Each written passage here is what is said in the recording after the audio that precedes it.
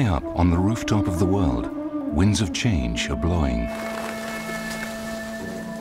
For centuries now, the Himalayan Buddhists have believed in the rebirth of their spiritual leaders. Great saints born again as young children to lead the rest of us to enlightenment.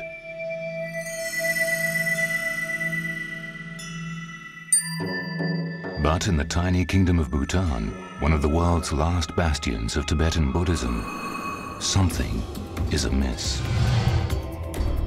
Suddenly, it seems, there are one too many born-again Buddhists.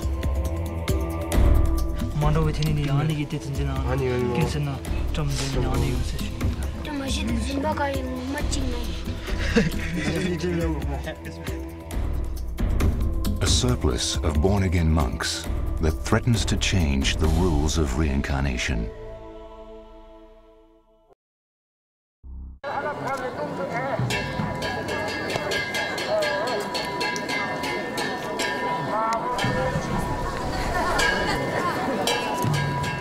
Reincarnation beliefs are so much a part of life in the Himalayas.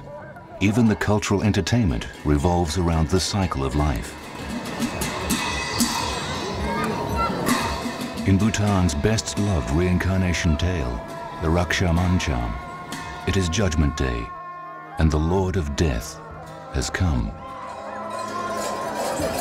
The dead hunter brought before him will be judged according to the sum of his good and bad deeds. It is this karma that determines the quality of his next rebirth.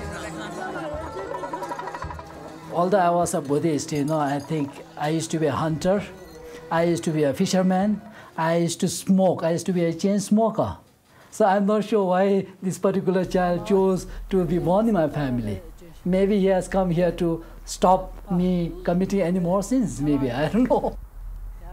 Unfazed by the country's trulkus debate, the Khandu family is on a pilgrimage to the Tiger's Nest, Bhutan's holiest monastery. They're hoping the journey will bless Tenzing's passage into trulkuhood. Have you been to Taksim before? No. Today is the first time, huh? Yeah. It may be Tenzing's first visit, but he could well have walked this way before.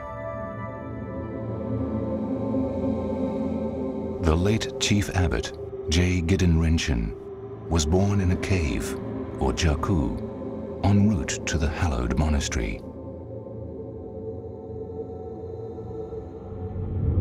I think I will pray to my jaku, then I will go in jaku.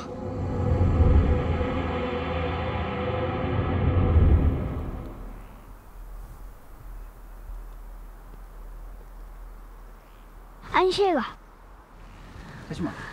Tin hema. Man jada hema ngana kikui. No. Age de kishe champi met. Ani beni ge medu swingalu kishe jaku slame.